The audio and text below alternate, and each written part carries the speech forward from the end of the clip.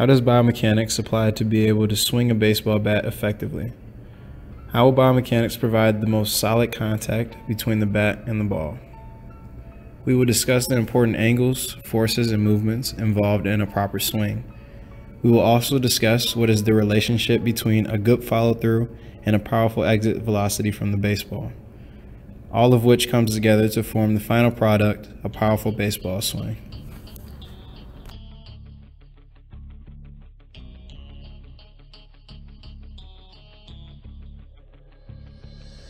First, let's take a look at the angles, forces, and angular movements applied to a hitter's swing, starting with the stance.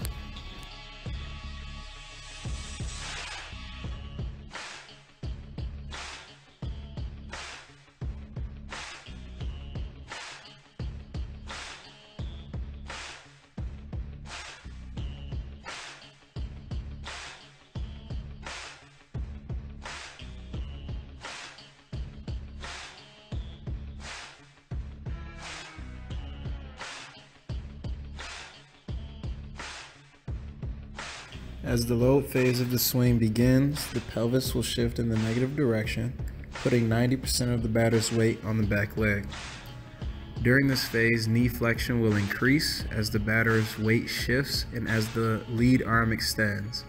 The bat angle will also decrease, and lastly the batter will apply a force down and to the left with the back leg.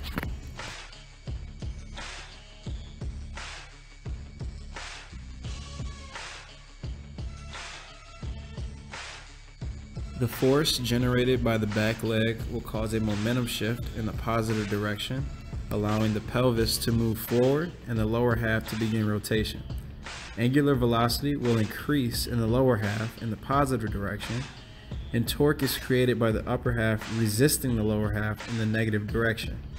The generated torque from the equal opposite relationship between upper and lower allows the bat to accelerate through the zone with great force.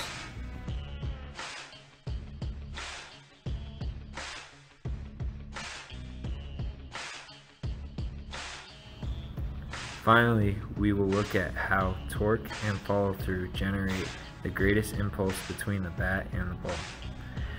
At this angle, it will be a lot easier to see the torque generated between the upper and lower half. We will also see a clear bat path and the importance of a good follow-through. Once again, you can see the hips fire first and pull the resisting upper half and allowing everything to move with a positive angular velocity. Upper half now fires with a greater angular velo, allowing the barrel of the bat to come through the zone with a great linear velocity and force. The most important part of a batter's swing is the follow-through. The longer the batter can keep the bat in the zone and in contact with the baseball, the greater impulse that will be generated.